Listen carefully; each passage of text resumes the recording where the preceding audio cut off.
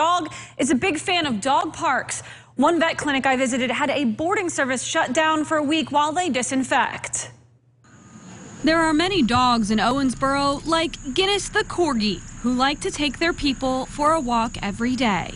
But many dogs in Owensboro have also developed a worrisome cough. These patients are presenting, for the most part, with coughing and sneezing. Veterinarians there are dealing with an outbreak in illness, but the exact cause is unknown. It's generalized right now. We have a few respiratory panels pending. Respiratory illnesses spread quickly between dogs, which is why signs like this one at Kentuckiana Animal Clinic ask patients to call from the parking lot. We've been doing exams in the parking lot if needed to avoid exposure to other patients. The timing is also unfortunate because it comes the week before the grand opening of Castlin Dog Park.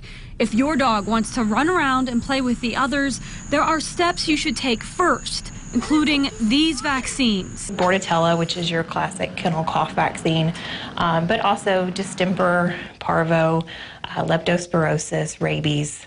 But there's also an optional vaccine that we recommend now called canine influenza. As for Guinness, his family says they aren't worried. We're up on his vaccinations and shots and everything, so. They say he likes to play alone anyway. Pembroke Welsh. So despite the outbreak, every day for Guinness will still be a walk in the park. The good news here, most of the cases have not been serious, and so far they've been able to treat them with antibiotics. The ribbon cutting for that dog park is Tuesday at 3 p.m. at Legion Park. Amanda Mueller, Eyewitness News.